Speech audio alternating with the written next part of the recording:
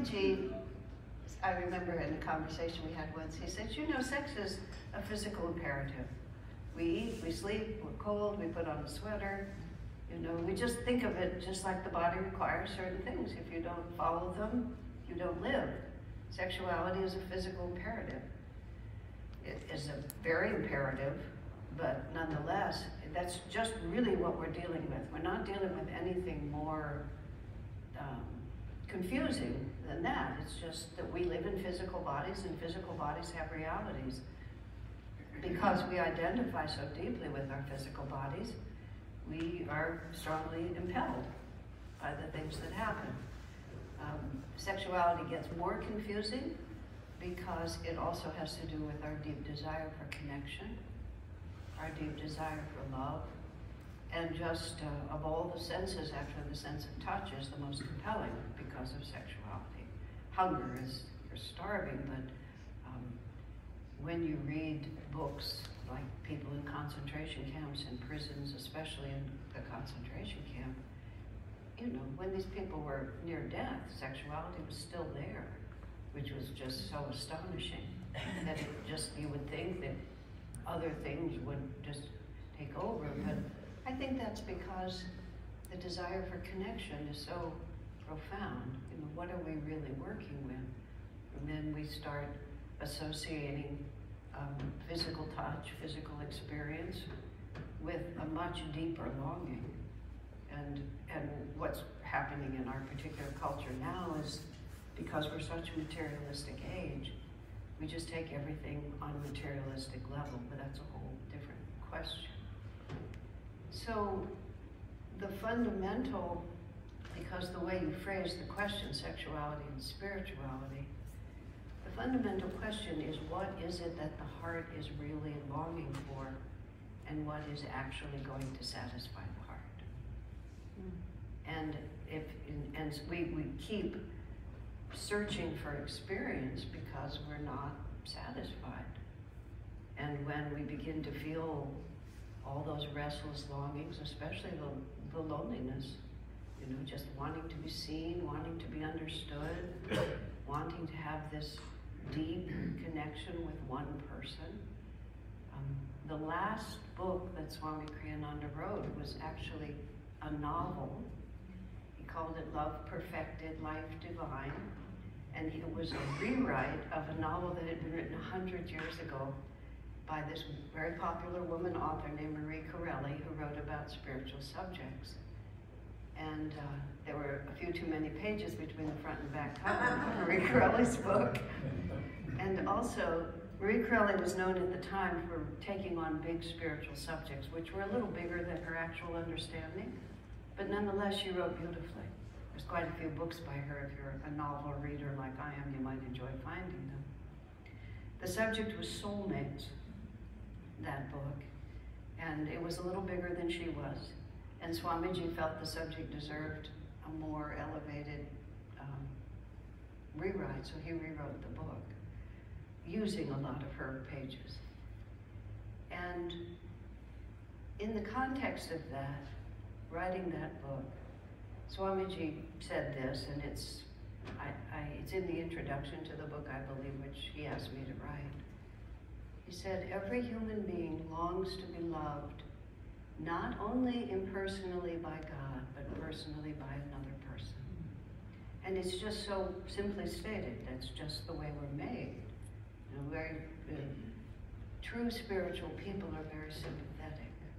They're not judgmental, they're not harsh.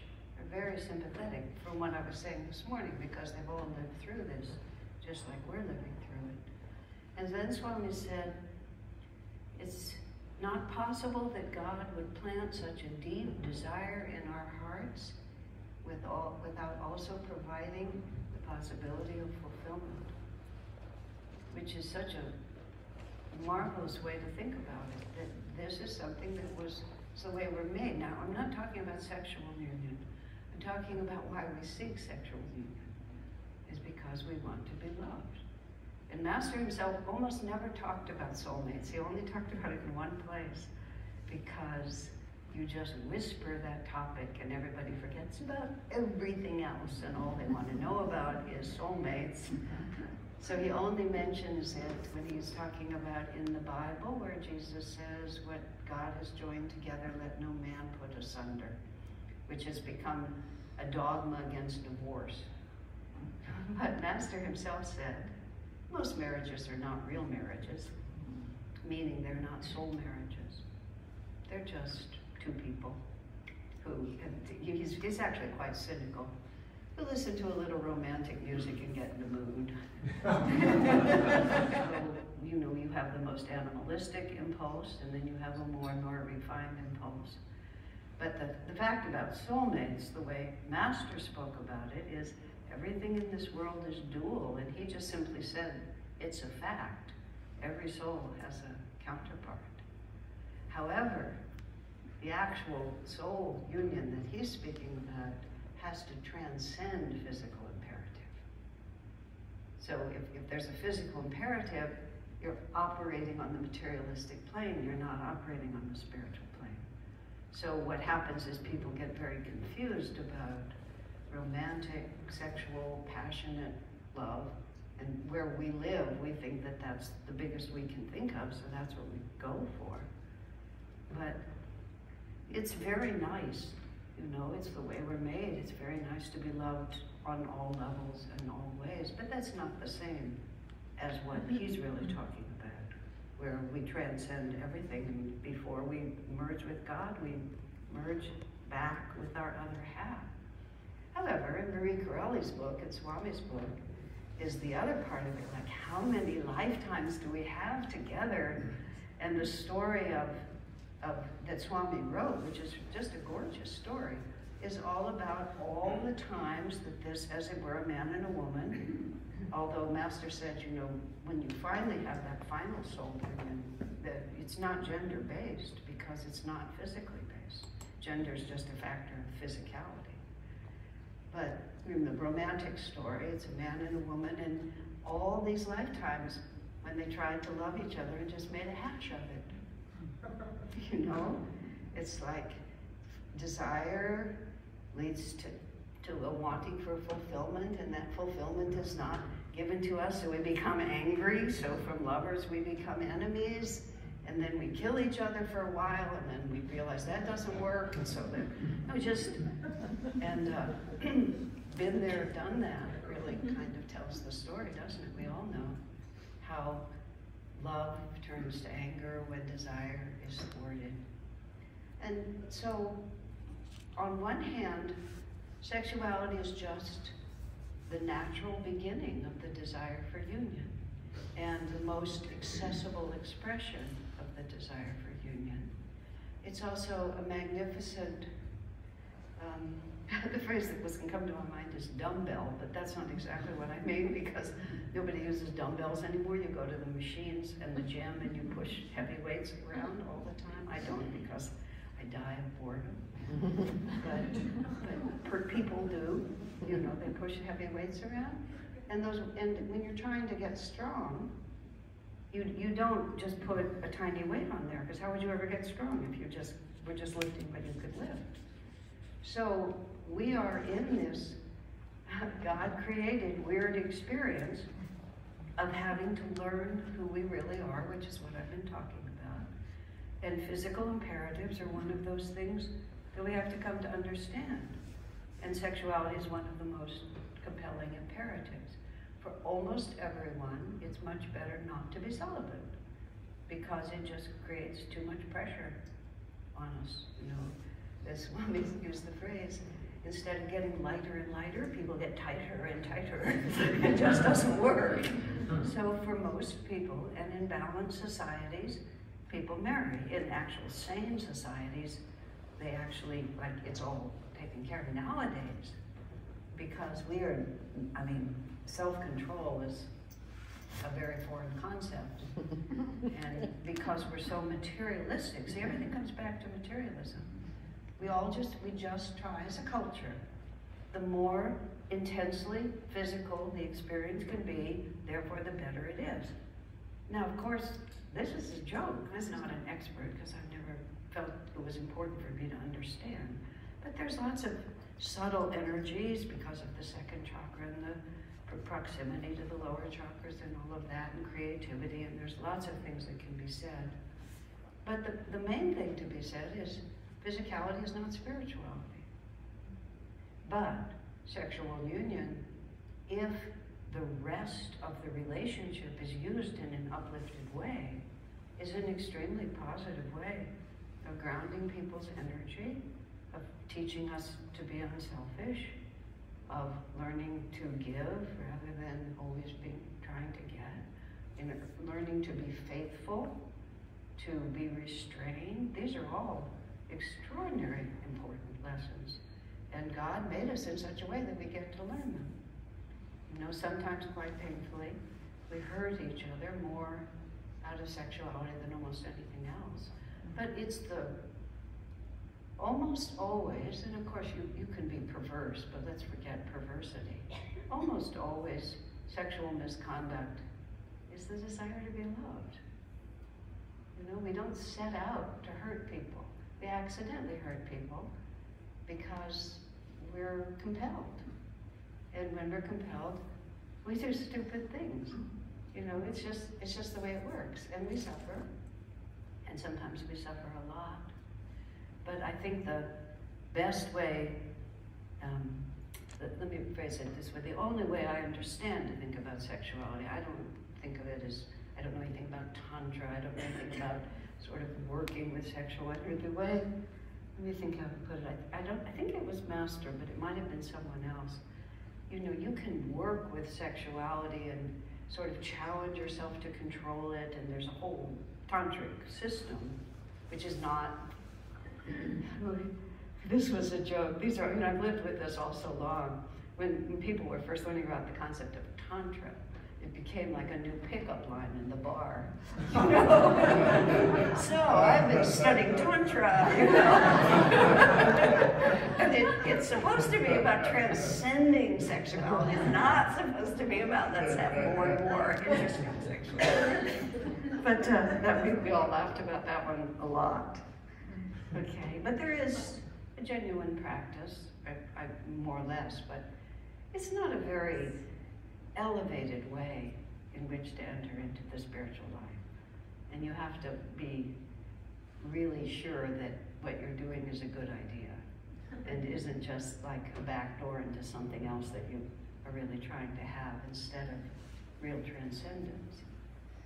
So I think the best attitude towards sexuality, you know, lots of spiritual people just get so caught up in this. Swamiji said to me once, he said, one of the biggest problems within Ananda marriages is sexuality. Because I often said really stupid things to him, I said, that's not very original, sir. You know, like, really, can we just be a little more creative than this? He said, but then when I would say stupid things, he would remain solid. And he would say, no, Asha, it's actually true. He said, because, you know, one or the other of the partners begins to think that they ought to be celibate, and they stop seeing their partner as a friend and start seeing their partner as a tempter. And then he said, and then it just cascades downhill after that. And Swami's entire attitude and feeling was, it's just a natural part of life. It's neither really as important as everybody says it is, nor is it possible to just put it out of your life. It's an imperative. And if you live in close proximity with someone that you love, the sexual energy is inevitably going to come forward.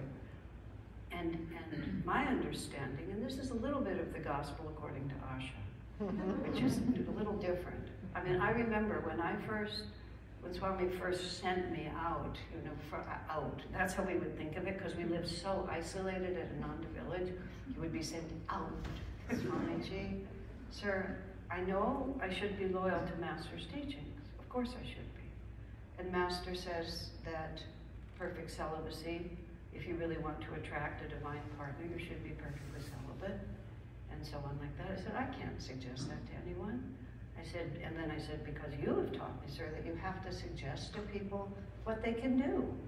I can't go out into the society that we live in and tell people to be celibate. It'll just make them crazy. And it'll make them guilty, and it'll make them confused, and it won't be very popular.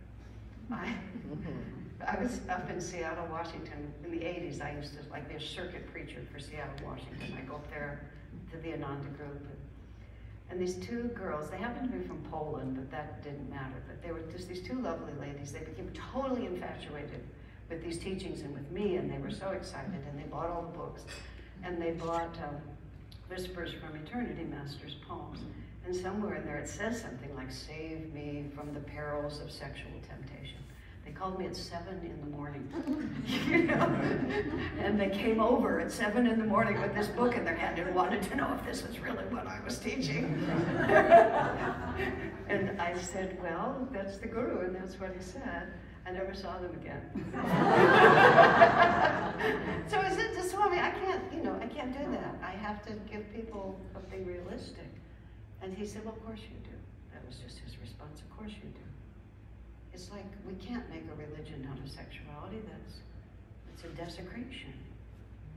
It's just who we are. And as Swami often said, there's so many things that are much worse. Treachery and cruelty and hatred and all sorts of things. This is just a natural part of life. Let's just integrate it into our lives, do the best we can, but for heaven's sakes, let's not make our spiritual life defined by it. Speaking of the couples, it's just like, to just be this way. I know when there was a time in Ananda village when the monastery dissolved and a lot of the monks and nuns married each other, and suddenly, bingo, we were a household community, just like that. It was very efficient.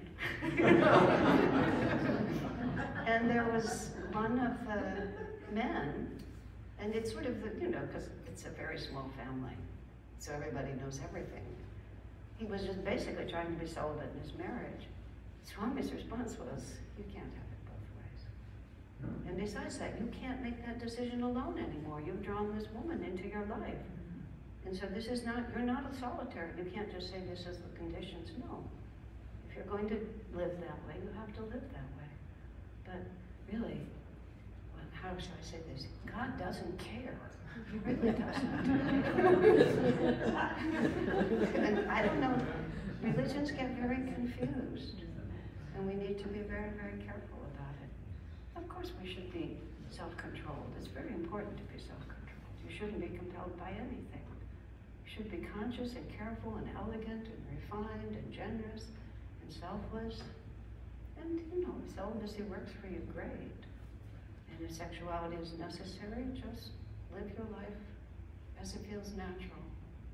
And if it's something else is required of you, it'll come to you.